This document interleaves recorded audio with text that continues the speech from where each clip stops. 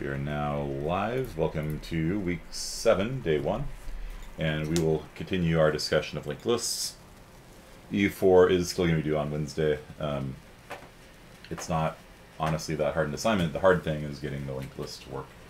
And the hard thing about getting the linked list to work is that if you screw up any part of it, then the thing breaks. Okay. And so the nice thing about EU4 is cd EU4 reference is that make clean is that there's a tester, right? Test your linked list node class, and so the thing comes with a fairly decent tester that will test your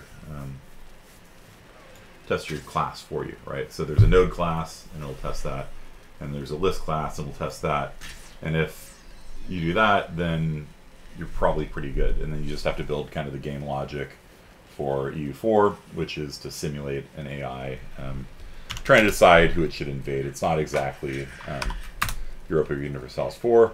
It's just sort of themed that way.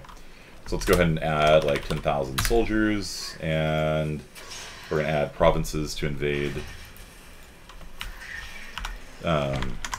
Ignore the sound of goblins in the background.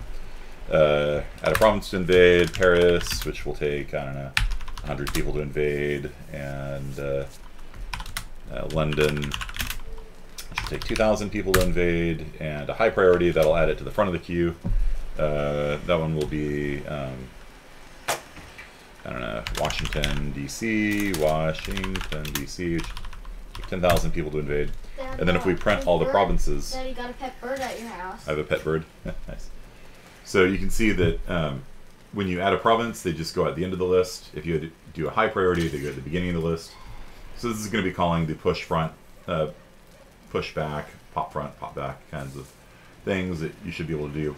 The example code I've been giving you isn't exactly what you have to do for this assignment. So you have to learn the concepts and learn the code and kind of adapt it for this, which is one of the core skills of a computer science major, is looking at existing code, understanding conceptually, and adapting it to your needs. If you can do that, you can be a professional programmer.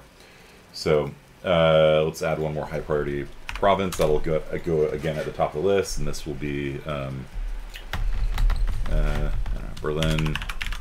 Take so 2,000 people to invade. And so if we print all these provinces, then we got this, and then if we invade provinces, then it will pick the first province that we have enough soldiers for. So Berlin costs 2,000 soldiers to invade. We had 10,000 before, so now we have 8,000 soldiers remaining. If we invade again, then it skips over Washington, D.C., because we don't have enough soldiers for it, and it invades Paris, which takes 100 soldiers to invade, like in real life. And I kid. And then we can invade again and take out London. And if we try invading with nothing that we can delete, we don't have enough soldiers to take Washington, D.C., then it says nothing deleted. Okay. If we print the provinces remaining, there is just Washington remaining. And so for annex, it's the same thing, except you annex everybody that you can at once. So let's give ourselves 10,000 diplomacy points, which is not, again, how this game works in reality, but add a province to annex is 6. And so let's say Alsace, which will take 1,000 diplomacy points to annex. Another province, Lorraine, which will take 2,000 points to annex. And a high priority, which will come at the beginning of the list. We'll call this one Paris, but people don't want to give up Paris. That's going to be 10,001 diplomacy points. And we'll do another high priority, which will be what's up, girl? Are you teleporting? Burn. It is 1207, girl, and that'll be 3,000. Okay, so if we print all the provinces, you can see that Burn came in at the top, and then we got Paris, Alsace, Lorraine. We got 10,000 diplomacy points. So when we annex provinces, it will do all of the ones you can. When you invade, it does one province. We do the annexing, it does all the provinces that you can afford. So with 10,000 points, we were able to get Bern and Alsace and Lorraine and that was 6,000 points. So we have 4,000 remaining. And Paris, we didn't have enough points for, so it skipped over it. And so that is what you need to do for the game logic side of things. And so basically, this is a common kind of thing where you have a list of things and you've got a criteria, like we got 10,000 points, what can we buy? You just, for annexing, you just go through the list and everything, you have something you can buy, you buy it, and you reduce the number of points you have, and yeah, that's too expensive, skip, skip, skip. Oh, that one we can buy, you buy it, lower the number of points you have, you keep going until you get the end of the list. So overall, not bad as far as the game logic goes. The hardest thing when doing linked list is, of course, deleting. And so this is our final bit of code that you need to know. Insert after was like we did find, the diamond emoji still in there. So find will look for something in a linked list, insert after looks for something, and then inserts after it. So now we're going to do the hardest thing in linked list, which is deleting. Usually when doing data structures, the hardest thing is actually deleting from the linked list. Adding things to a linked list is easy. Deleting things from a linked list is usually the hardest thing. And so if you guys can't figure out deleting, you can do what's called a lazy deletion. You can do a lazy deletion, and under your list, under your node class here, you can say boolean deleted at have I been deleted? By default, no. But for the delete function, you could just set deleted to be true, and then just skip it anytime you do any operation. Find won't return true if there's a deleted node in there and things like that. So if I don't recommend this, I recommend learning the real way. But if you really get stuck, you do a lazy deletion, just leak memory, essentially. But there are some data structures where you actually do lazy deletion like this, where you'll just mark something as deleted, and the next time you insert something, if you find a deleted node, you just overwrite it, and so that way you don't have to do another allocate. So it's fairly common if you're doing a lot of deletes and a lot of inserts back to back. You can just do a lazy delete, and then rather than having to call new again, you can just change the data. You know, you deleted Paris, you put in Berlin. Okay, that might be a little too on the nose. Too soon. You delete Paris, you put in Antwerp. Then you just mark Paris as deleted to be true, and then when you insert, and you're like, oh, yeah, change Paris to be Antwerp, and then it depends on the needs of the data structure, but that prevents you from having to do a delete and a reallocation and things like that. So it's sometimes faster. Okay, so isn't that how hard drive space is freed? It's marked to be overwritten. Yeah. So it's used. This lazy deletion policy is used in a lot of contexts. If hash tables oftentimes use lazy deletion, it just depends. Are you going to go over delete amount a little? Yeah. So like you're going to repeatedly delete, right? So there's one delete where you just go through the list, you find the first person you can afford to delete, you delete it. And then there's one where you're given a budget and you go through and you delete everything until you hit that budget. And so for that one, you're just going to, once we do this delete function, which we're doing right now, then for delete amount, you're just going to repeatedly call delete until you hit the end of the list. Okay. So this will be an order n delete. And what time is it? It is now 12:11. You should probably log off now, girl. Get ready for school. Get your thing over there. Okay. So how do we want to delete this stuff? I feel like IQ power doesn't really do much. So for your thing, you have a int, cost, right? And so what you're going to do is, for the delete function, you guys are going to do a delete where you take in void delete amount int cost, right? And so for that one, you're just going to start at the head, go to the tail, and the first time you find a node that has a cost below the cost passed in, then you delete it. Okay, but for this linked list here, it's based on names, So we don't have a cost. Instead, what we're going to do is just call delete. And we're going to just search for a key. And so we're just going to delete, you know, like you could delete Lester out of the thing. And you can't call it delete, by the way. Delete is a reserved keyword. Can't call it net. So we're going to call delete by name. Delete's a reserved keyword. Okay. Some words like friend, you can't make a variable called friend. So some people are occasionally tripped up by reserved keywords in C++. There's a good number of reserved keywords. If you do type 1, you'll see that Vim will highlight it in yellow. So don't make a variable named friend. Can't have friends in C++. Okay. Okay. So for this one, I'm also going to do this bad thing here, and I'm just going to search. So if we say delete Lester and Lester is not actually in the if Lester's not actually in the list, then we're just going to return. So that's so once we get past this point, we know that the key exists. It's doing an extra bit of work. If I was doing this in reality, I wouldn't do it this way. But what's nice is that we are now guaranteed the key is in the data structure. Right? So that simplifies our logic. Okay. It's an extra order in the work that we shouldn't be doing, but it's simple. So we know it's in there. So now we're going to do a for loop. So for node pointer current equals head. So starting at the head of the linked list, as long as current is not null, current equals current points to next. So this is our standard pattern for going through a linked list. Like if we wanted to print an entire linked list, we would see out current points to data, right? And so this code here, these 3 lines of code here will print the linked list, right? So this pattern is very, very common in computer science. Starting at the head, going to the end, one element at a time. Once it goes off the end of the linked list, it will terminate because cur becomes false, because a null pointer is 0, 0 is false. Let's actually look at your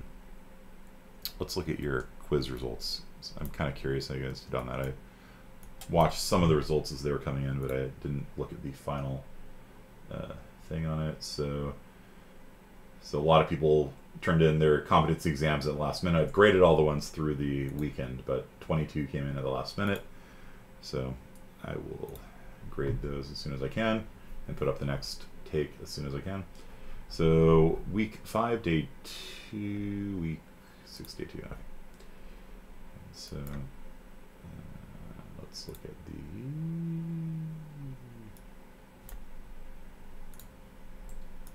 It's covered up by the video screen. There we go. All right, so we had very few people get all these right, and this is very common. So don't beat yourself up over this. Linked lists are hard to understand, and this is kind of what I was expecting. So learning to translate between English and linked list code and linked list code in English is, like I said, you should expect for your brain to melt and come out of your ears when doing it. So what this code here is doing for node current equals head, current equals current points to next, this looks like it's deleting the entire linked list, starting at the top, going to the bottom, deleting the element, but it's wrong. This is bad code. And the reason why it's bad is because you are deleting the current node and then using the pointer. You are using the pointer after deleting it. Okay? So after current has been deleted, you cannot dereference it. Okay? And so that's why in our destructor we created a temporary pointer to the next. We deleted the current pointer and then set the current pointer to be the temporary. So if you remember our destructor over here,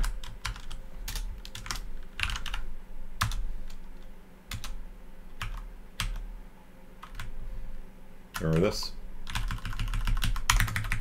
So the reason why we don't, the reason why we make a copy of it, right? We copy the pointer, we move the cursor to the next, and then delete the copy, is so that we're not doing a use after free.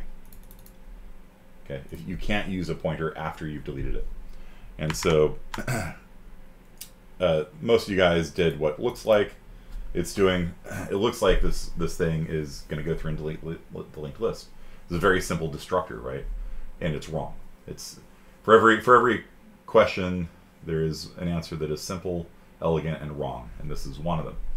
So it is not dereferencing a null pointer. A lot of people think that when you delete a pointer, it becomes null. It does not. It absolutely 100% does not become null if you delete it. Once you delete a pointer, you cannot use it anymore. It doesn't get set to null. It doesn't change. It's still pointing at the same memory address, but you cannot use it anymore. And so this is a use after free bug. Good. Nobody thought it was printing all the values in the linked list. I sometimes put really dumb answers in there just to see if people are just kind of like clicking on them because they have no clue. That's good. Now most of you guys got what it looked like it was doing. Okay, in plain English, what is this code doing? Cur is pointed to somewhere in the middle of the linked list. I said in the middle of the linked list, so you don't have to worry about deleting the head, deleting the tail, you know, that kind of stuff. You know, any of the edge cases. It's just you're in the middle of a linked list somewhere. Okay. Doubly linked list, obviously.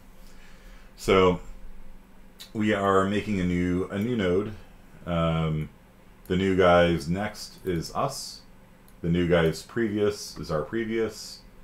And then we got this thing, which probably caused some of your heads to explode. So let me pull up one note. And I'm going to split screen this so that you can, I'm going to draw one line at a time. February 10th. I'm going to go through that code one step at a time and draw pictorially what is happening here. It's 22nd, right? Okay. I'm going to draw pictorially what is happening. So let's snap this to the left side of the screen. And can I hide you? Yes, good. And I'll snap you to the right side of the screen. And there we go. Okay, so first line of code here, node pointer temp equals new node data. That is going to allocate a nice new chunk of memory with a next pointer and a previous pointer, and let's say we're storing I don't know, a name or something.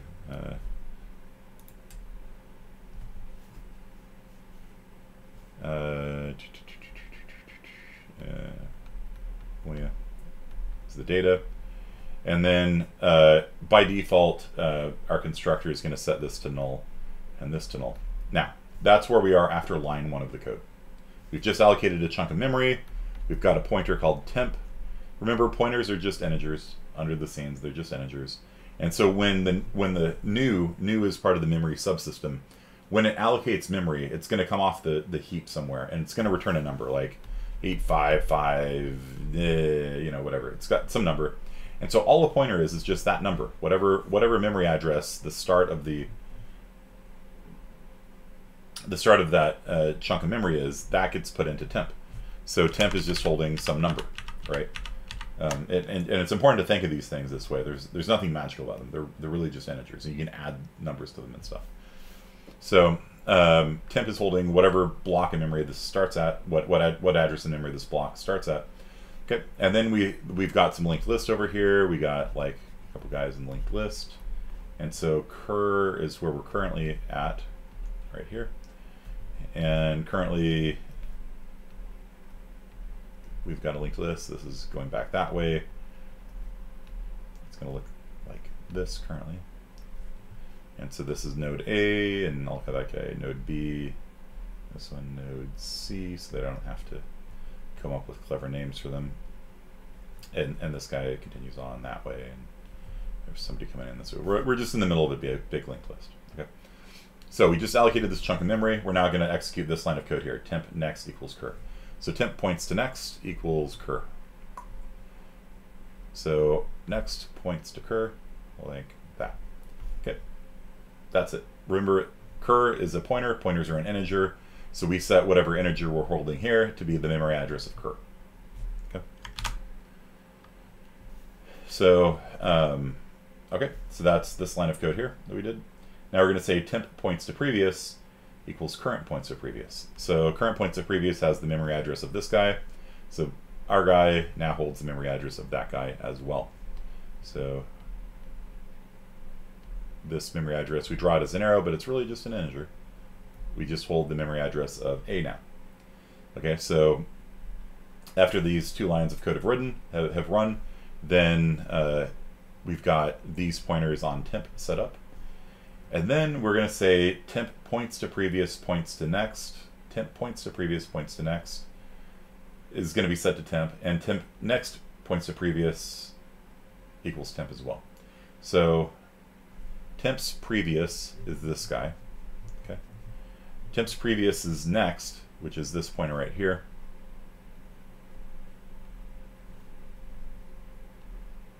Temp points to previous, A, in other words. A's next now points to temp. And then temp's next, which is B, B's previous is set to be temp. Temp points to next, right? Temp points to next is pointing at B, so that's just B. So B's previous is pointing at temp. And so what we've done is we have inserted this linked list prior to B and after A. And if you look at the arrows, everything's hooked up properly. B's previous is Muya, Muya's previous is A, A's next is Muya, Muya's next is B. If you forget any of these lines, you're going to have a bad time. And horrible, horrible things will happen. Okay. So it's a really good habit to get into, and then size++, of course, to maintain the invariant. It's a really good habit to get into to sketch things out. And you have to we draw arrows for these things, but really it's just a number. It's, you know, B's memory address might be 8,000 and A's memory address might be 7,000. And so this guy is literally just an integer holding 7,000, and this is an integer holding 8,000. That's all it is behind the scenes. They're just integers. Okay. 32-bit integers on 32-bit systems, 64-bit integers on 64-bit systems. So, usually. So it's buggy because the pointers are being set right. Nope, pointers are being set right. It's inserting a new node in the list before cur. That's what it's doing. It's buggy because it's dereferencing an old pointer. Nope. And it is inserting a new node in the list after cur. Nope. You got to sketch it out. You got to see what's coming before Muya there. Okay. So yeah, don't feel bad about doing poorly on the quiz. That's why they're there. When you get something wrong, you know, as they say, death is the best teacher.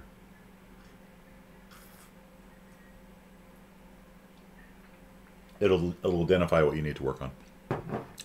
The only way that you can really fail this class is if you give up, right? If you actually work hard and go through the Zybooks, because the Zybooks goes through the theory of linked lists also. I do too, but it's just one of those concepts you need to just work on until it clicks, and then you're like, oh, these are actually really easy. It's like a night and day difference. Like when you start off, it's just frustrating and nothing works, and it's like, you know, and then after you understand, it's like, yeah, okay, it's really easy. And in some programming languages, they use linked lists instead of for loops. In Lisp is the list processing language, and it's all linked lists. Everything's linked list.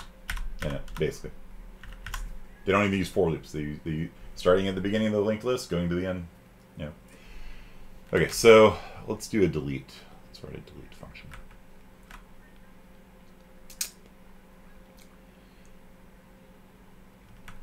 It's not coffee. It's chai. Chai's tea. All right. Where'd my delete go?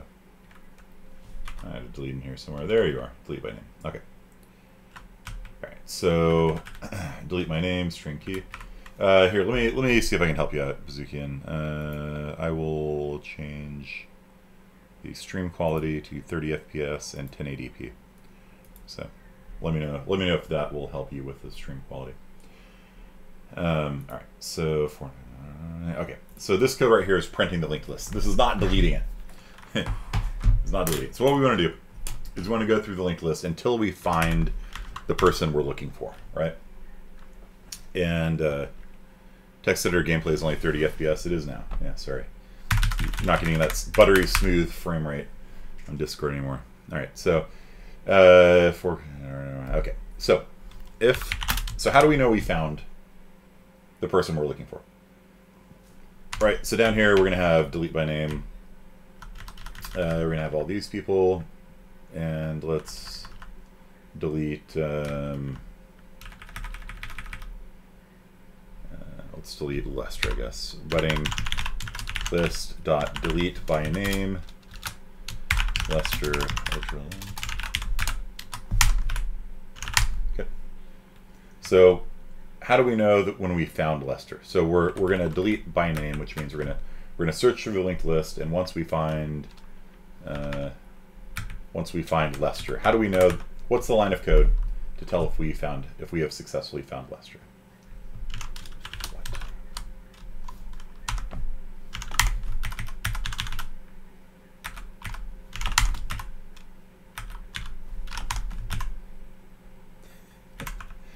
If statement is an empty body, I know.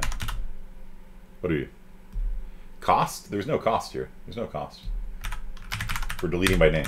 For U4 assignment, you're going to pass in a cost, and if you find a cost greater than the cost of the node, you delete it. But here we're deleting if we get a match. If the node is equal to the key. If what node? Give me some code. Give me some code. If what? Cur is a pointer. It starts off pointing at the head. If it doesn't match, then we go to the next one. If that doesn't match, we go to the next one. If that doesn't match, we go to the next one. So how do we tell we got a match? Okay. If cur, very good. If cur points to data equals key. We have found the person we're going to delete.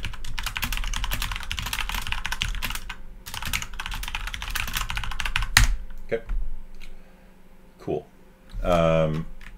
And then we need to delete them. Now, an interesting question is, what if we have duplicates? Do we delete everybody with a name, or do we just delete the first one? And that's a question I will leave to more intelligent minds. But for now, let's just worry about how to delete. Okay, so if we found a match. So how many different base cases are there to deal with? How many different weird edge cases are there? How many special cases are there in a linked list? 3? 4? 4? Yeah. I'd say 4. So first case is the list empty? Right. And this thing here, ironically, is handling that as well. 2, actually I'd say if the key isn't in the list, right? You need to make sure you handle that properly, because if you do something like this and go like size minus minus, then you should make damn well sure that it's in the list first, and we're actually doing it here. So deleting the head is another special case. Deleting the tail is another special case, and those could be the same node. And then deleting from the middle. Okay. So you need to make sure to handle all of those things. And this little crappy thing that I'm doing here, which is wasting order and effort, is going to handle the first 2 cases. Again, I'm just making my life simpler. In practice, I would not write it this way, because this would double the running time of the code. If the key isn't in the list, should we call die? I mean, for my wedding list thing, no, I'm just going to return. It depends on your situation. If it really should be in there, then yeah, call die, throw an exception, something like that. For this thing, if you try deleting somebody out of my wedding list, it's not there, it'll just return. It won't do anything. I'm not the standard library author. I don't just crash if something doesn't exist. It's your responsibility to check it. Yeah, fair enough. Fair enough. It is a performance issue. Okay, so if we get a match, now we need to delete. Okay, so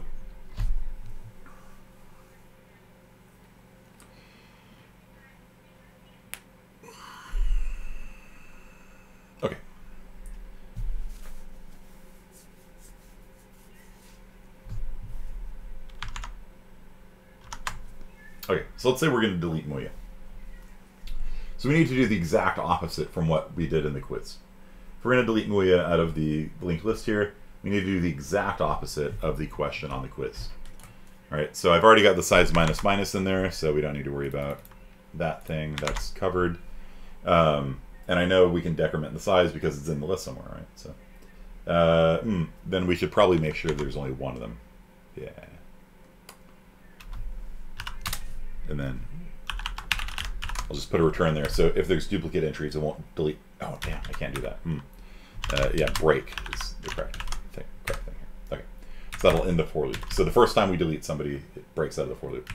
So if you want to delete all the Nick and Mulias, you got to call delete multiple times. Okay. I don't feel so good, Mr. Kearney. Nice. Nice. All right. He got better. So what do we need to do? So there's, first of all, we need to deallocate. Well, maybe not first of all, because that's going to cause problems. But one of the lines of code we definitely need to do is actually deallocate the memory, right? Like you don't want to leak memory. So if you're going to delete somebody out of the list, you need to put a delete in there. And that's probably going to be last, right? So that'll probably be down at the end of this here. We will say delete cur. So we've currently got a pointer called cur. In this case,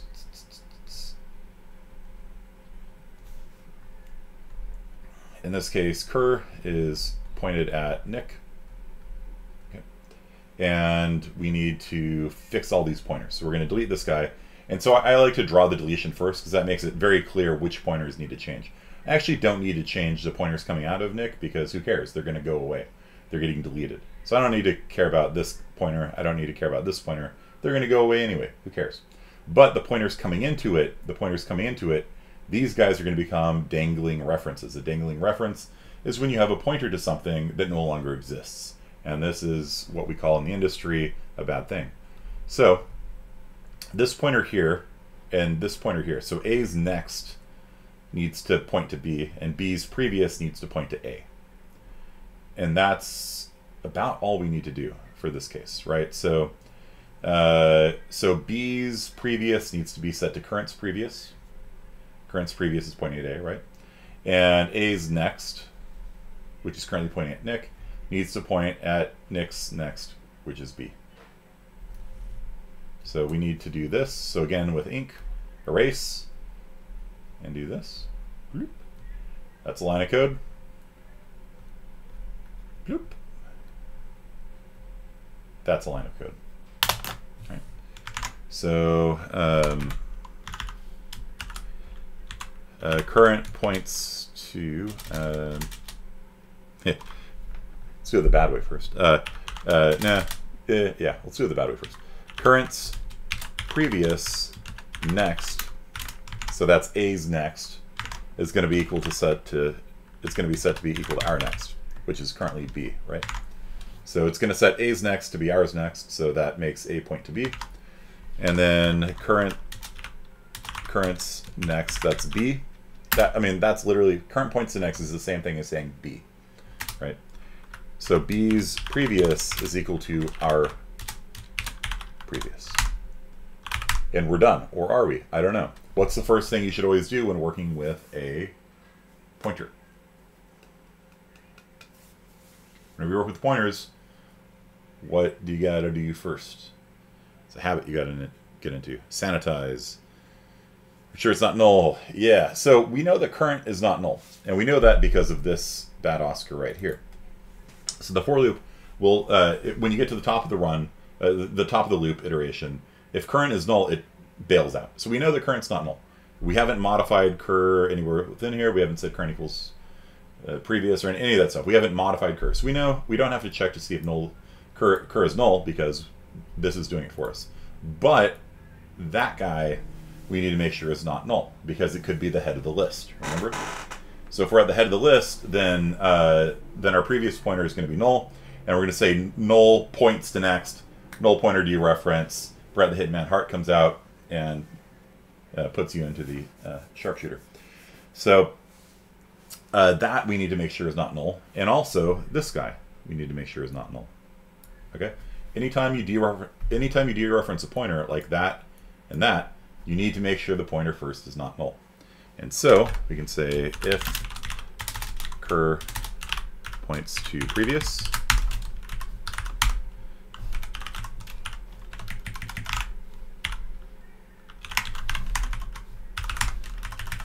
So if the head pointer is not null, set, or sorry, not the head pointer. If the previous pointer is not null, then set the previous guy's next to be our next. If our next pointer is not null, set our next guy's previous to be our previous. Okay, and so that will prevent a seg fault. Now, what edge cases are we not handling? I think this is actually a correct delete from the middle. If we're deleting from the middle, actually these if statements here will only come up if you're at the an edge, right? Head and tail, they need to be updated. Yeah, so we can actually just put an else statement in here, right? So if current points to previous is null, then head is equal to current points to next, or head. It means we're the head, right? So we can either say head is equal to head points to next, or you can say head equals cur points to next, because head and cur are going to be pointing at the same node, the first element. So it doesn't really matter which one. And so this, and then else view the tail. If we have a next pointer, that means we're not the tail, right? If we have somebody after us, we're not at the end. So otherwise, so if cur points to next is null, we're the tail. And so tail is equal to tail points to previous, or tail is equal to current points to previous. What if we're both the head and the tail? I think it'll actually handle it, because heads next will be set to be currents next. If currents next is null, head's going to be set to null. If tails, if you're both the head and the tail, tail will be set to our previous, which is null. So it's actually going to set head and tail to null automatically for us. So that's it. We're done. So that is delete. Yeah, I can leave this in, whatever.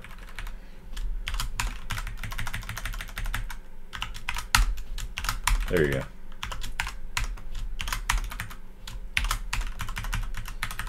So 5 lines of code plus updating the size. What do you guys think? That's it. These are all the operations you need to know for the assignment, for linked lists in general. Insert in the middle, delete from the middle, push and pop from the front and the back. That is the magic right there for deleting from the middle. Let me run it first just to make sure that it's not going to seg fault, huh?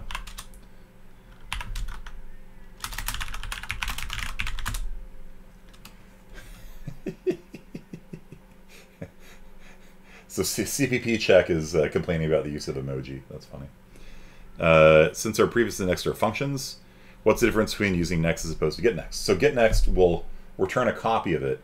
You can't, like some people have been trying to do this, like, let me just find some unused code down here. They're trying to do something like this, like current points to get next. They're trying to set that equal to current points to, no, you can't do that. Get next returns a copy of your current next. What you need to do is say current points to set next. If you're going to be changing it, you use set next. You don't use equal sign. So set next equal to current points to get previous. I don't know. I don't really know what you're trying to do with it, but in this case, it will set currents. It'll set current's next pointer to be current's previous pointer. I don't know why you do that, but that's the general idea. So you use a function call rather than assignment operator. Okay, like this. Or you can write an equals operator that will do that for you. But yeah, so set and get look like that. So get returns a copy. It's just an integer. It just returns an integer. And then set next will set its next pointer to be that integer passed in. So you can't say current points to next equals temp. Right, you can't. You would have to say current equals current points to get next, something like that, instead of this. Right? Up here, this is the pods way of doing things. Current equals current points to next. Everything's public. And the reason why this is actually fine in my code is because I made the node class private, right? I've got a private node class up here. This is a pods version of it. It's not actually exposed to main. So main doesn't know anything about the node class. And so this is fine because my list class has the node class encapsulated inside of it. There's nothing being exposed to the outside world. It's actually fine from a class design perspective, and it allows you to write a little bit simpler code. For the EU4 assignment, though, you can't do that because the node class is separate from the list class so that it can be tested, right? If you do it this way, you can't. The tester won't work because you can't test the node class because it can't see the node class. And so for the EU4 assignment, the node class is separate. It would be, you know, E6T. In the EU4 assignment, it's like this, right? It's outside of the list class. And the reason for that is because I have a tester in there that tests the node class to make sure it works right. And so it's just a different design of it. They're both fine ways of doing it. But if the node class is outside of the list class, then you need to do proper class design, make it a class, not a struct, add getters and setters and constructors and destructors and all that kind of stuff. Yeah, and so it'll look a little different. Like you know, my code looks like this for the example, and I'm doing this deliberately, so you can't just copy and paste my code. Right? Like every time I post example code, I find it copied and pasted in chunks and students' homework, and I kind of want you guys to write it yourself, right, rather than just copy and pasting my stuff. For example, rather than you're deleting by key, this code here is going to delete the first person whose name matches. You're going to take in an integer, and you're going to delete the first person whose cost is below the cost passed in. Okay. So that line will be a little bit different. This will be a little bit different. Instead of cur points to prev, it's going to be cur points to get prev. Right? So that's the ADT kind of way of doing things. That's the pods way of doing things. They're basically the same thing. As always, the ADT way is more typey. It's more verbose. Get next and set next are the public versions. Yeah. So that's the interface. Get next and set next. Okay, so that is all of that's all of the example code. I'll copy this up here. Copy main.cc into. I'm gonna actually just move it. Done with you. Public. Actually, let's compile it first and make sure it works. Huh? I'm so confident in my programming skills. Okay, yeah. So Lester was deleted. Okay, cool. I'm sure the other cases will work. I don't even need to test them. I'm sure it's fine. So copy main.cc into public linklist.h, make it publicly visible. And so if you guys want to copy the code, it's in /public/linklist.h. And you can, like I was kind of being sarcastic about you guys copying and pasting it. I would like for you guys to look at it, and it'll serve as a good reference to you guys. But you can't just use it verbatim. You have to change it. So you just get next and set next and stuff like that. So yeah, a big part of programming is finding examples and adapting them to your needs. And also when, or I would actually recommend you try writing it yourself. And if you're like, yeah, it feels like I'm missing something. It's like back in the day when you could have office hours face to face, students would come into my office hours and be like, yeah, my it works fine when I print it forwards, but it doesn't work when I'm going backwards. I'm like, did you remember to set your previous pointers right? They're like, oh yeah. Because you just forget one of those things, you know, and then a pointer gets misdone and it's game over, right? And so I'm going to actually pull up some source code from a student. He went on to have a successful computer science career, but when he took this class, he did not do very well. And the reason for that was it's hard. Writing linked list code is hard, and I'm making you do it not because you're necessarily going to write a linked list class, although you could. In some circumstances, there are needs for writing a list class. I actually dreamed last night about writing a program for some reason. It's probably because I've been doing so much game development, and it needed a linked list to go through it. It was doing some clever things like splitting the list in half and things like that without copying anything. And so if you forget to move a head pointer or a tail pointer, things are going to go badly. And sometimes lots of things go badly. So let's pull up, let's see, lists.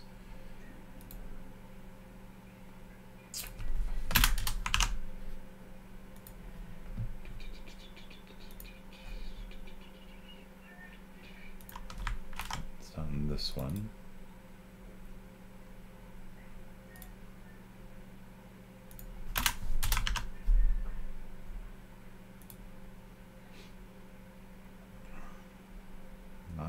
either.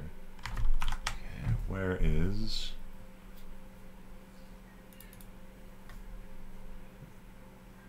Here we go. Yeah, all right. Use one of all things.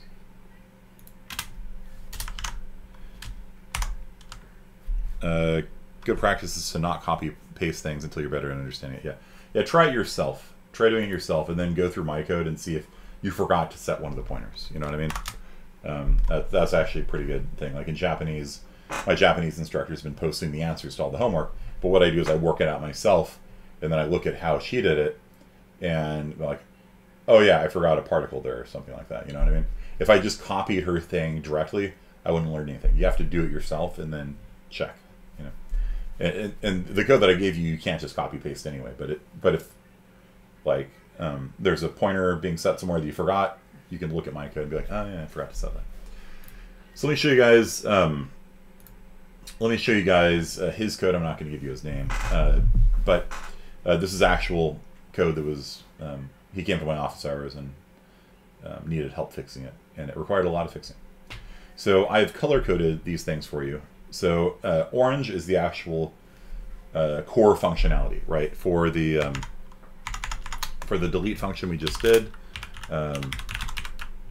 List.h. Those are not ones, by the way. Those are L's.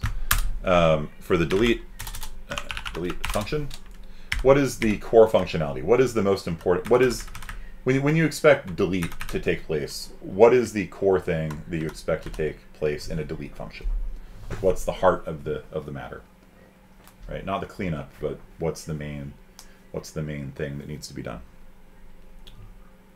Is Stack Overflow better than C++ reference? It can be.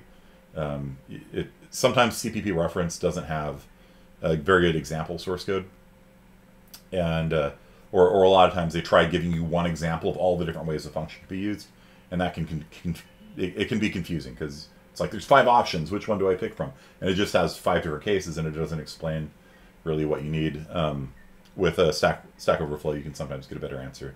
And then sometimes Stack Overflow will confuse you because the question on Stack Overflow has sample source code, but it's broken, right? The reason why they're asking on Stack Overflow is because their code doesn't work. And so a lot of students go onto Stack Overflow and they find a question and they copy and paste the bad code that doesn't work that they're trying to get help for, and then their code is bad. So, yeah. So the most important thing here is this line right here, right? So the core functionality is actually deleting the node, freeing up the memory, right? And then the rest of this is just kind of like cleanup, right? So, so anything that's core functionality, I'm going to color code as this kind of gold color, right? The actual deleting, the actual adding. Okay? And then the class invariants I have color coded as well. Do you guys remember these? List size always has to hold the correct size of the list. That's going to be in green. The head pointer always has to point to the first element of the list. If the list is empty, head is null. Tail pointer must always pass to the end of the list. If it doesn't exist, it's null. Okay. And so anytime you modify a linked list, you're going to want to see all 4 of these colors. Right? You got to have the core functionality.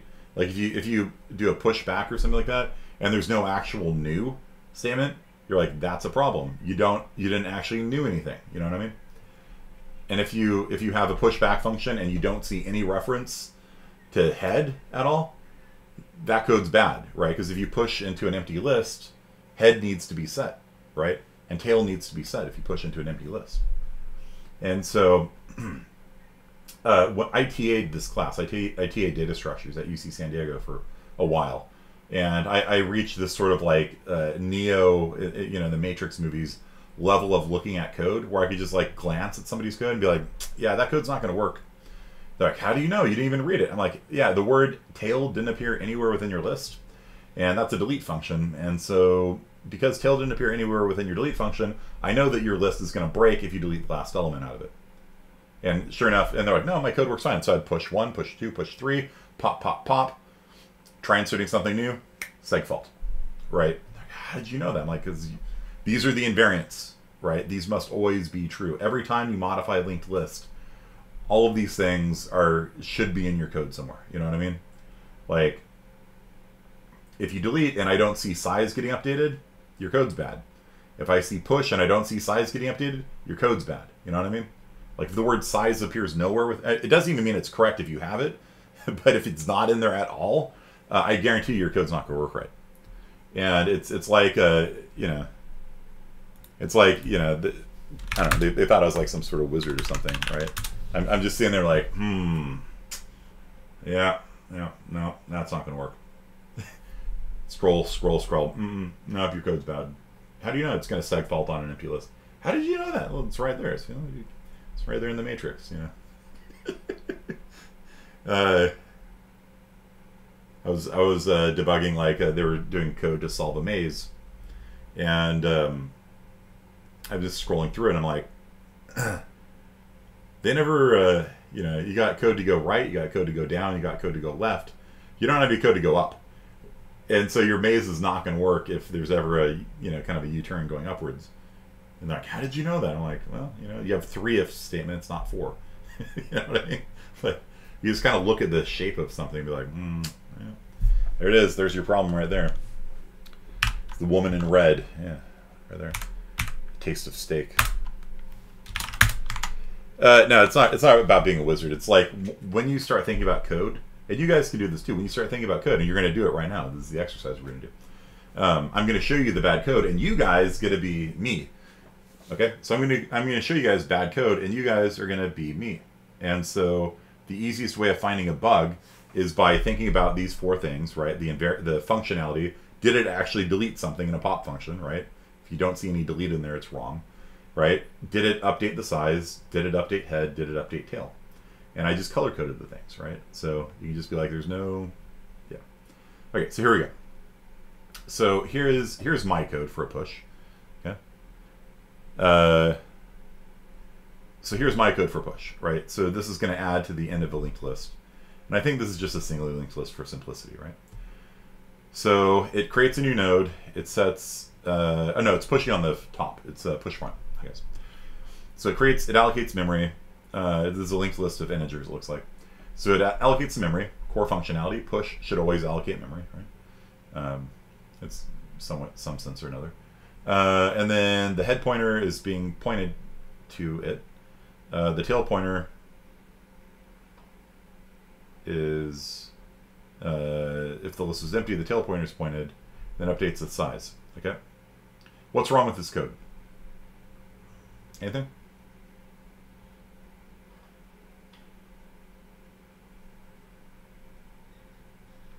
Did I forget to do anything? Allocating a new node, moving the head up to the top.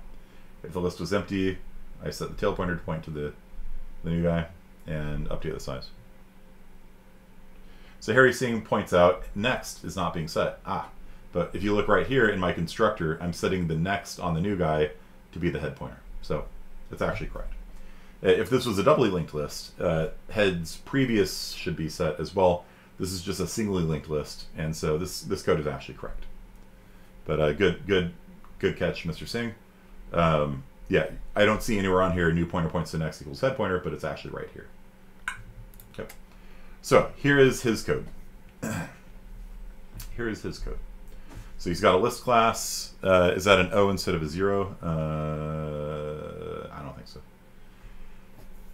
Okay.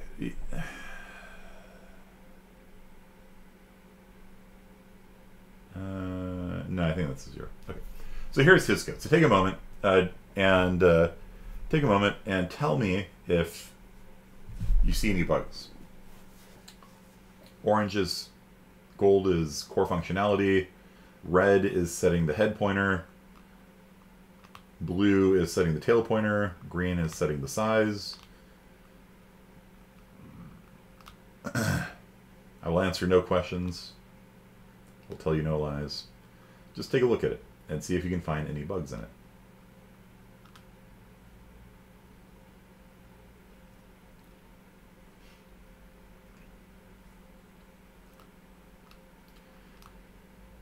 I'll give you a hint. There's a lot of things wrong with this code. I think the only thing he does correctly is updating the size. I think the size of the list is the only thing he did correct in this code. I think literally every other line of code is wrong. Good, good, good. Yeah, you guys are picking up a lot of these things. And so this is one of the reasons why I actually encourage students to be TAs. Like what Mr. Muya is doing right now. We don't have TAs because we're a community college. We have peer tutors or... What's your actual title, Nick?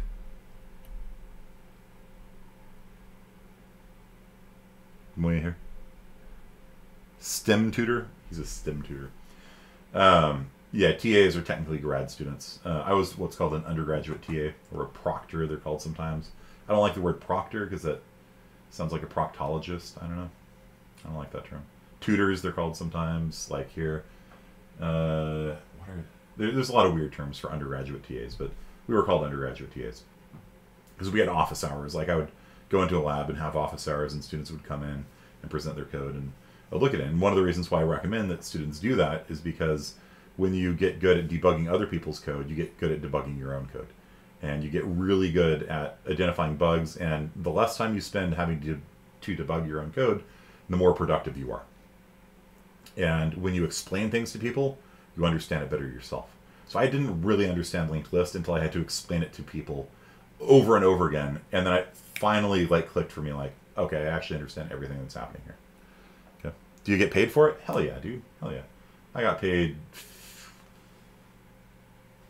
$15 an hour, I think, in the 90s. Yeah.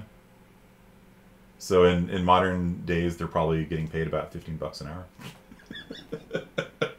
It's just the way these things are going.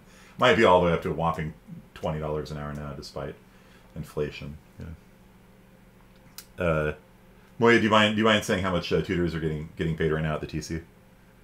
You're getting paid minimum wage? Okay, sorry, you get paid less than I did. In my day, minimum wage is $5 an hour. The federal minimum wage is $5 an hour. So we got paid triple that. So you should be getting paid 30. Oh yeah. Okay.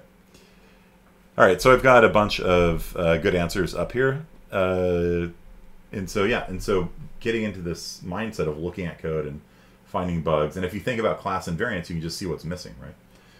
Okay. So in this case, push. So it's a singly linked list. So he's saying node, new data, null. So his next pointer is going to be set to be null. And that's wrong, right? Like the next pointer should be set to be the head, right? So it's not going to be linking up. It's not going to be linking up the new person to head. I don't know if anybody picked up on that.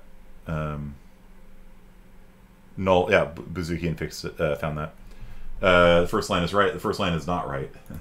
This is a lot of people picked up on the fact this is not actually newing anything. If you name a variable new node, that doesn't actually call new. This does not do any memory allocation. This is going to stack allocate something. And so this is actually really, really, really bad code. This is horrifically bad code. Let me show you why. So when you have your memory map, right, you have your stack up here, you have your data segment down here, and the code is at the very bottom down here, right above the minefield of doom. Minefield of doom. Okay. Yeah. The stack, every time you call a function, the stack grows down. And every time you return from a function, the stack goes up, and it unallocates all that memory automatically. When you allocate off the data segment will go up, and it'll permanently allocate memory somewhere within the data segment for you until you call delete on it. Now, what is happening here? This, just because he called it new node, does not actually call new. This is not allocated off the data segment, the heap. It is allocated off the stack. This is a stack allocated variable. When do stack allocated variables go away? This code compiles. Yeah, that's the scary thing. This code compiles. His code compiled, it would run, and it did not work well. At the end of main, nope, this code actually goes away here. This variable lives until here. Technically, when you return from the function, that memory will be reclaimed. But the scope of this variable, a destructor would get called on it here, at the first curly brace. Technically, it'll be here. And so, if you set head pointer to be the address of new node, because head pointer is a pointer, right? And so it is gonna. So head is gonna be pointing at somebody on the stack, right? New node is a variable on the stack. When you return from this function, that memory is unallocated, and head is now pointing at an unallocated chunk of memory. So is tail. So head is pointing at somewhere. You know, I'm just going to draw it as a giant curly thing pointing at a question mark, because that memory's been unallocated. And you know, tail is also pointing at it, right? So tail is also pointing at the same unallocated chunk of memory. Cool. Cool times right there. Why does your code sometimes segfault? Because it does. Yes, it does. Because you've got a pointer pointing off into La La Land, and so is your tail. And so this is, you never want to take a pointer to a stack allocated variable like this. Or if you do, make damn well sure that that pointer is not going to live beyond the scope. If you take a pointer to a stack allocated variable, after that thing returns, those pointers are all invalid, and you have done something very, very bad indeed. So this is what we call a no, right here. Eventually, failures become success.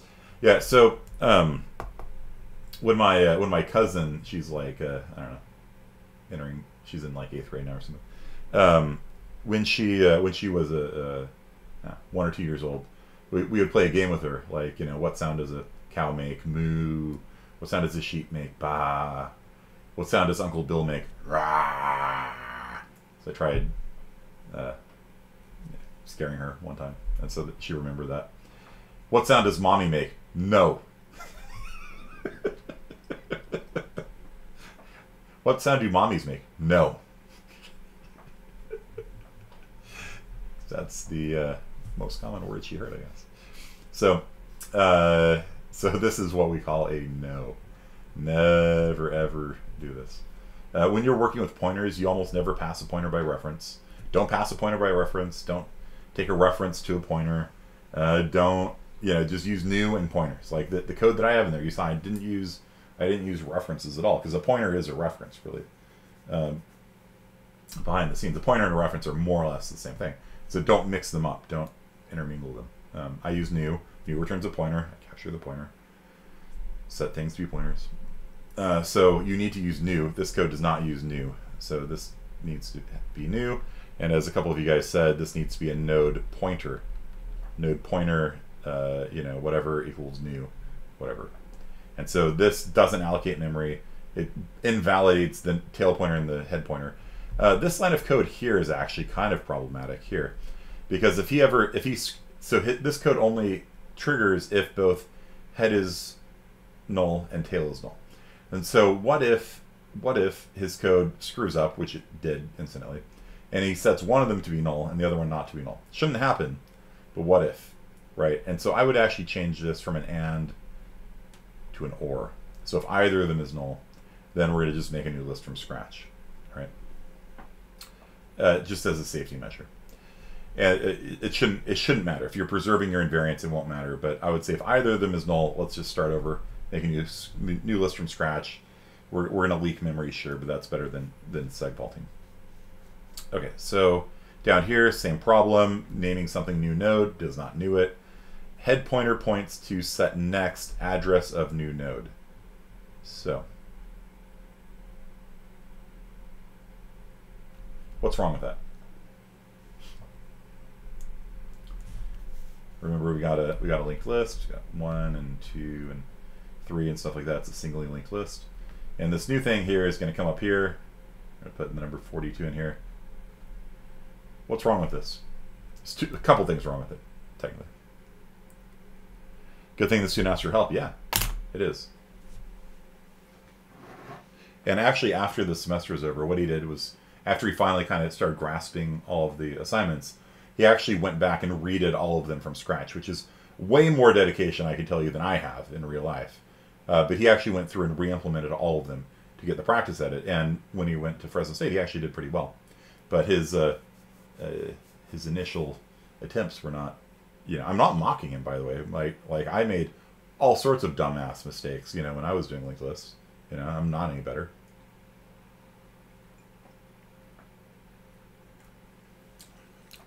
The reason why I'm doing this is that you guys get the experience of looking at bad code, and it will help you identify bugs in your own code too. Head points to next is still allocated, but you can't access it. Yeah. So what this is trying to do is, so we've just, well, there's a couple things wrong with it, right? So where did the thing go? So head points to next is now pointing at the new head, right? And head doesn't get set, right? So head is now not moving. So this guy, so all the memory down here is now leaked. All the memory down here now cannot be accessed. We've just added 42 to the head of the linked list, but it's not actually the head now. He didn't actually change the head pointer. He set heads next to be the new guy. So it's actually inserting it second in the list. So if you had 1, 2, 3 before and you inserted 42, the list actually changes to be 142. And if you do another insert, let's say we insert 50, we allocate 50, then heads next, rather than pointing at 42, now points at 50, and 50 points at head. And so if you insert 50, it changes into 150. So it's not actually inserting at the beginning of the linked list. It's inserting second in the linked list. And it leaks memory every time. Every time you call this function, it'll leak memory. And on top of that, these things are not actually nude anywhere. They are stack allocated. And so the second any of these functions return, all of these things get invalidated, including head. So every single element in your linked list is invalid. And so they will just randomly change in RAM, and his code was just printing random numbers out. And sometimes it would be like 142, 150, and then it would just like, blah, you know, and it would print out 500 elements. And it was because those things were, he was entirely operating with memory that was unallocated. And when it's unallocated, that memory can be reallocated and changed arbitrarily. And so his code was running differently every time. And it was very, very fascinating to watch, honestly. Sort of a horror sort of thing. Set next is refacing it, not pointing. So what this should have been, he should have... oh, actually, yeah, it's a head point. It's actually setting his next, not to be head even. So sorry, it was like this. It was like 1 and 2 and 3 like this. And so if we inserted 42, it sets 42's next to point to heads next, and it sets heads next to be 42. So it actually just keeps inserting into the second place in the linked list rather than the top. And this is just the push function. And the push function, mind you, should be that big. That's all it takes. Linked list codes are usually actually pretty short. You know, most of them are like 4 or 5 lines of code. You know, maybe a for loop or something also. But they don't actually require that much code. If your code is like multiple pages long, it's probably wrong for like a function. So yeah. So here's this pop function. So I'm going to read it to you. And if you see a bug in any of the lines, just put it on Discord. And then after I get done reading through it, you can tell me, yeah, I'll go through your responses. But before I do read it to you, what color is missing? What color is missing from here? Red. And so red is the head pointer, right? The nowhere within this code is head pointer being set.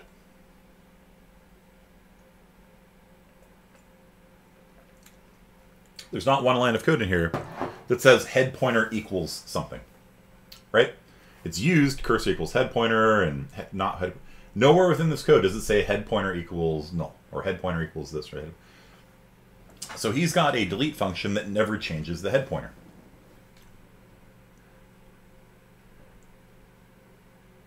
So no head. Why is pop returning an int? He's returning the value that's deleted. It's a very common thing. The standard library, in my opinion, is a little weird because when you call pop front, it doesn't return the value that was deleted. In the standard library, you call front to get the first element in the linked list. You call front to get it, and then you call pop front to delete it. Or you call back to get the last element in the linked list. Then you call pop back to delete it. A lot of people, when they make a linked list class, they combine the two together. So pop back will return the last element and delete it at the same time. So you don't need two different function calls, which I kind of prefer, honestly. So this code is supposed to delete. This code is supposed to delete the last element in the linked list and return the data. So why no head equals null? Because the code's wrong. Yeah. And so just by skimming this, and there's a lot of code here, and my head started hurting looking at it. I just skimmed it. I'm like, you never set head to be null. So this code will not work when you pop off the last element in the linked list. Okay.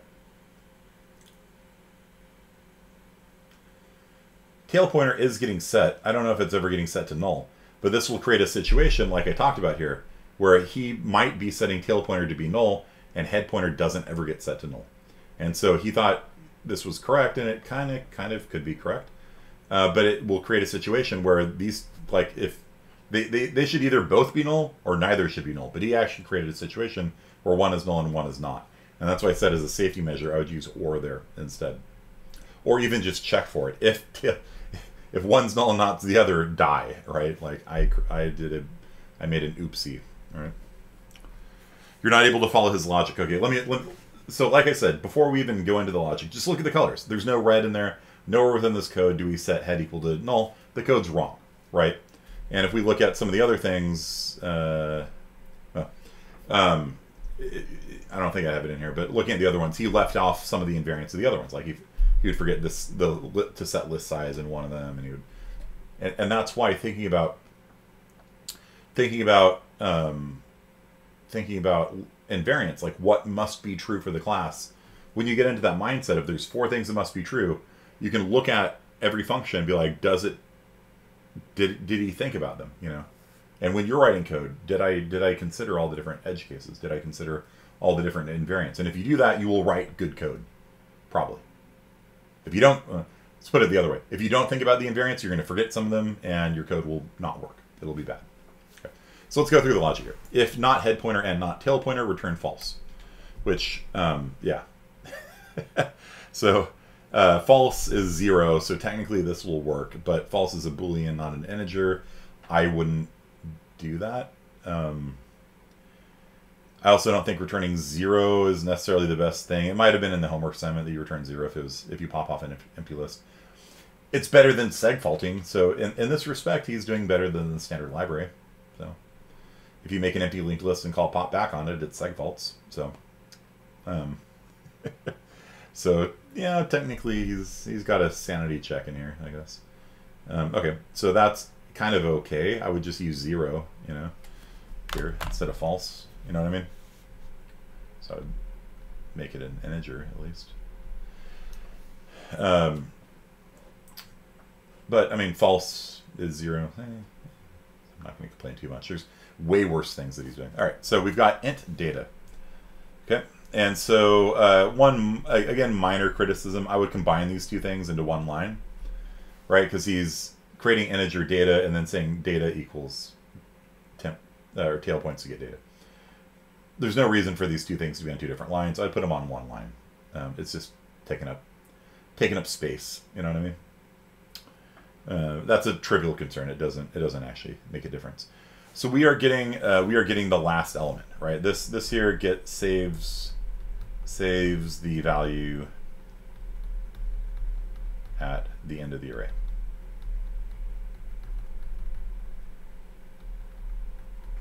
Okay, and then later on he returns it. So that looks good to me.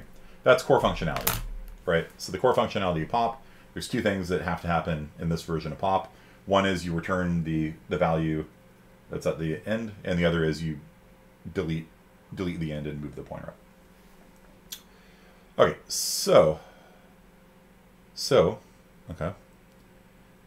okay, so I mean, so far so good. You know, it's minor criticism so far. This is style.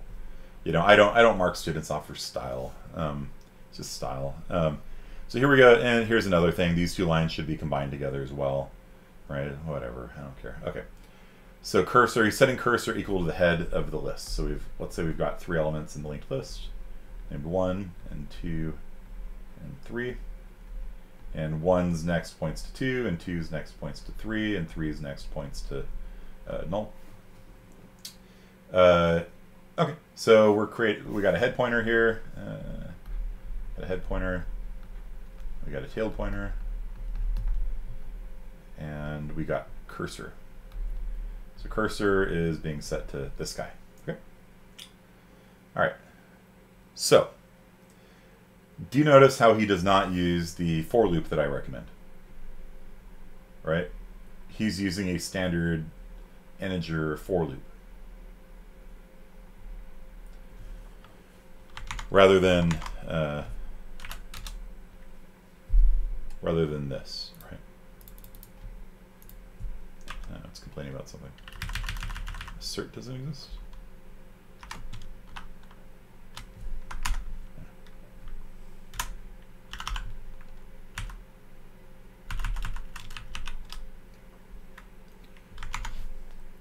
So he wants to do just a standard for loop, and so what he's trying to do is he's trying to get the cursor to move to the one above the tail, because pop is going to delete the last element of the linked list. So what he wants to do is he wants cursor to move from wherever it is all the way down to one above the tail, and so that's why he put the list size -1 here. But notice he didn't follow the pattern that I teach in CSI 40. He used less than or equal to, right? So this has the effect of going one further than he thought he was going, okay? And also, he didn't consider the fact that he started at head, right? So let's run through his logic here.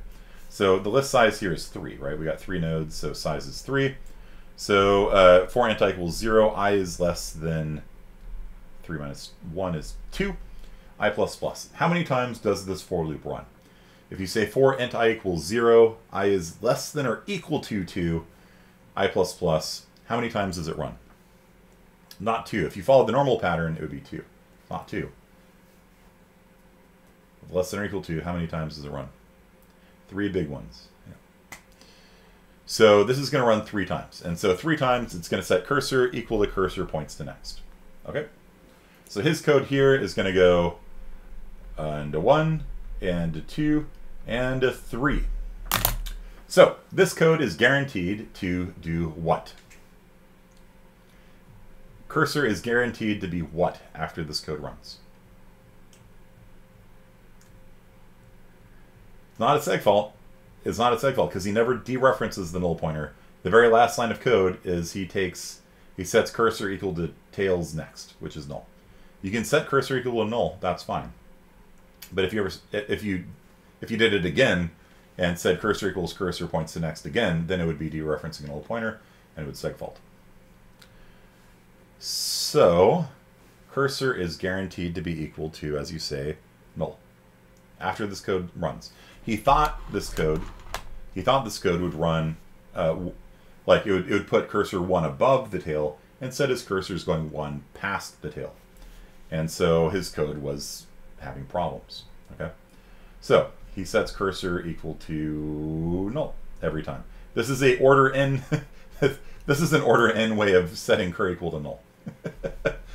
He could have replaced all of that code by just saying current equals 0 and just calling it a day.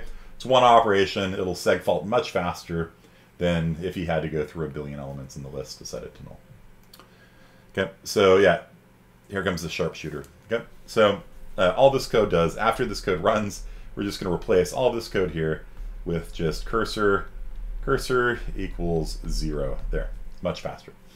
All right, so node pointer temp pointer equals tail pointer. So we create another pointer, and this guy we're going to call, where's my mouse? There it is. We're going to call this guy temp.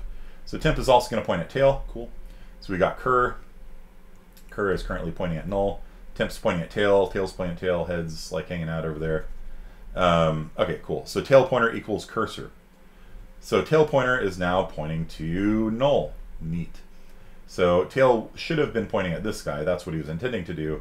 But because he had a off by 2 error, he now has tail set it to null. So yeah, that code is technically, this code would be fine if the for loop worked right, you know. Temp pointer equals null. So temp pointer, I don't even know why we have a temp pointer. So temp pointer now equals null. We just set it equal to null. I don't know why. We copied the pointer and then we set it to null. I don't know why. I don't know why we would do that. Seems counterproductive to set it equal to one thing, then immediately set it to something else. A lot of students think that this deletes code. Do you guys see that? temp pointer equals null. A lot of students think that if you set a pointer to null, it deletes whatever that pointer was pointing at, and it doesn't. Remember, a pointer is just an integer. So before, temp pointer held the memory address of tail pointer. So if the memory address of tail pointer was 10,000, temp pointer was just an integer holding the number 10,000. Okay, and now we set it to be 0. It doesn't delete anything. When you delete something, it doesn't set it to 0. Those are two totally different things. Pointers are just integers. And so these two things here are, it's not good. And then he deletes null, right? So then he deletes null, which doesn't do anything. If you pass a null pointer to delete, it just ignores it. So the delete doesn't actually delete tail, right? And then he segfaults. So what he should have done here was, rather than, he didn't need, I don't know if he needed temp pointer at all, but he should have just not had that line there. If he had not had that line there, then it would have successfully deleted this memory. Except tail is set to null, so still kind of wouldn't work. But yeah, the spirit was good, at least here. Here, this code would never work. If you set temp pointer equal to null and try deleting null, it does nothing. This code literally does nothing. And then tail pointer sets to set next null. So tail pointer is currently null, right? He is dereferencing a null pointer. He is saying 0 points to something bad. Anytime you use null points to something, you have dereferenced the null pointer, and Brett the Hitman Hart will come out and put you into the sharpshooter. So that is a crash. That is a 100-car pileup right there. This code is guaranteed to fail. This code is guaranteed crash. Okay, and so he's saying null points at blah, and so he's trying to set tail's next pointer to be null. So what was supposed to happen was tail would be here, and tail's next should be set to null, and that would have been fine, honestly. So if he had just fixed his for loop, most of this would work, except this bit about copying the pointer. That part should have been like up here somewhere. So he should have had the temp pointer. Oops. He should have had the temp pointer duplicated tail before tail moves, right? So temp pointer equals tail pointer. That code should have been before. Oh no, he did. No, he did. Okay, yeah. So that's good. So that's actually fine. So his code was mostly erroneous. We're getting a lot of ink on the screen here. I hit keep. No. Damn it. Oh. So his code here was mostly erroneous due to the for loop. But also head doesn't appear anywhere on here. So we need to put in a line of code for head. That's correct. That's correct. Return data is correct. Yeah. So really the main problem here was his for loop was going one too far instead of one short, like it was supposed to do, and his code was missing head, right? So if size is 0, head equals null, right? Something like that. So he needs a little check right at the very end of the function, and then his code would be okay. So that's yeah, and that's the fun experience you get to have when you're a TA, right? In general, though, if you find your code being very long and verbose, there's usually something wrong with it. Okay. Save, discard ink annotations. Don't save. Okay. Huh.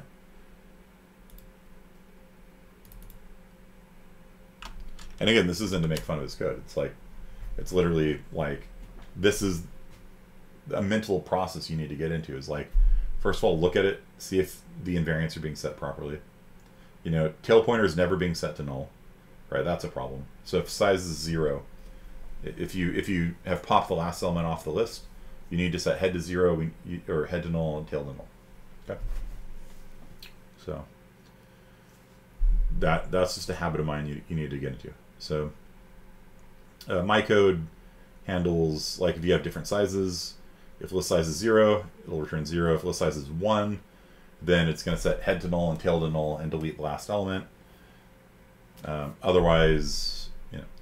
And so there's a lot of different ways you can structure your code, but basically you have to make sure that all 4 of the invariants are being handled in the function. Okay? And doubly linked lists. Yeah. So that is our lecture for today. Any questions about it? Any questions about EU4? Your brain is fried? Yeah, that's good. It's good. You just work with it. The only way you can fail is to give up. You know, like I said, my student, he came to my office hours several times actually, and we fixed more bad code every time, and every time he learned a little bit. And yeah. And after the semester was over, he went back and rewrote it again another time, and his code looked really good by the end of it. How to use wget to download a file.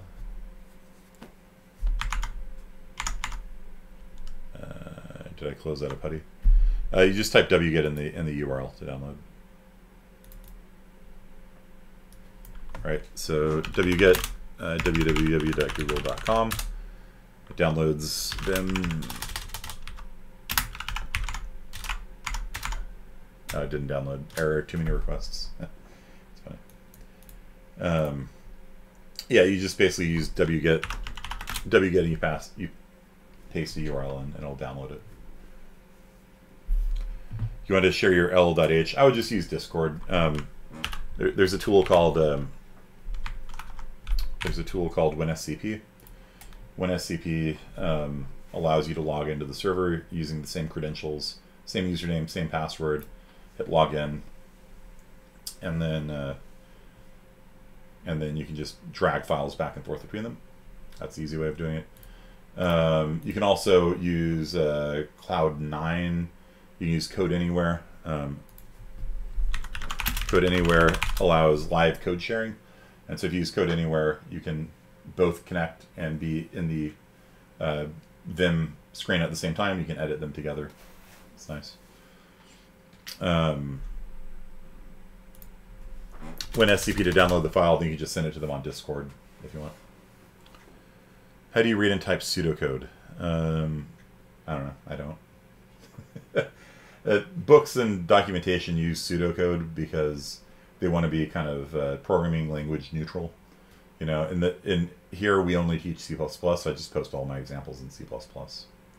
But they typically sort of invent sort of a quasi non-programming language specific, you know, syntax that nevertheless kind of resembles whatever language they typically use. Are slides available online? Yeah, they're all on Canvas. Sure.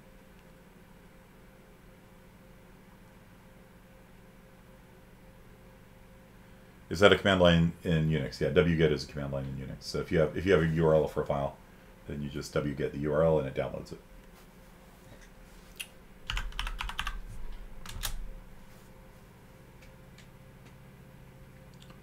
It may not be installed on your system. You might need to install it, but it should be. It's pretty common. Main.cc, what does it mean to write code to keep deleting provinces until you fail to delete with remaining diplo points? So with the diplomacy points, the only difference between it and the military invasion, if you say invade with 10,000 soldiers, it looks at the first province in the list, and if the number of soldiers it is required to invade is less than 10,000, you delete it. If it's more than 10,000, then you go on to the next one. And you keep going on to the next one, going on to the next one, until you find a province below 10,000 soldiers, less than or equal to. With Diplo, and then it stops. With Diplo, you keep going. So if you have 3 provinces that are each 3,000 cost, and you've got $7,000, 7,000 diplomacy points, and you go through, 3,000's less than 7,000, delete it, we got 4,000 remaining. Go on to the next one. 3,000's less than 4,000, delete it, we got 1,000 remaining. 1,000's less than 3,000, and we're done. And so with the Diplo annex, you go through the list and you delete everything, and your Diplo points remaining goes down and down and down until you reach the end of the list. So you scan through the whole list, and you can annex multiple provinces with one annex command. Whereas with invasion, you just conquer one province. You conquer the first province you come across that has a soldier cost below that of how many soldiers you have. When SCP is SFTP, more or less, yeah. SFTP. Sure. Or you can just use SCP. You can SCP files between different Unix systems. You can SCP files between different users if you have their password, which I don't necessarily recommend. Okay. Does that answer your question, Emma? Okay. Yeah. So the only difference is with Invasion, you stop after you delete the first one. With Annex, you just keep going until you've either run out of points or you've hit the end of the list. So it's very similar. It's very similar. The only difference, almost identical code. The only difference is whether or not you break, right? Like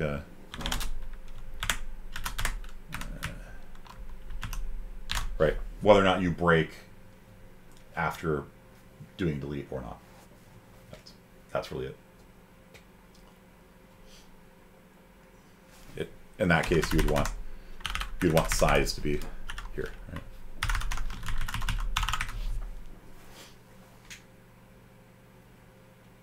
Okay. All right. So it is due on Wednesday.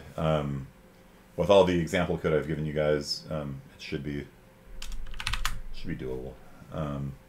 Make sure you pass the testers for the node class and the list class. If you don't have those passing, then contact me on Discord and I can help you. Okay. And then the actual game code is really short. So that is it for today, guys. Will there be an input tester?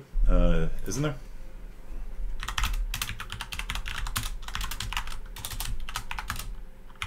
Yeah, there's an input tester.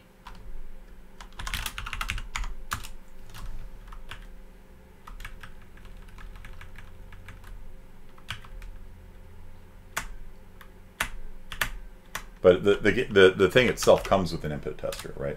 Or not even an input tester. It comes with a class tester that will exercise your class and make sure all the functions are working. Okay. So you got extra support on this one. All right. Thanks, you guys. And like I said, if you have any questions, ask me on Discord. Okay. Peace out.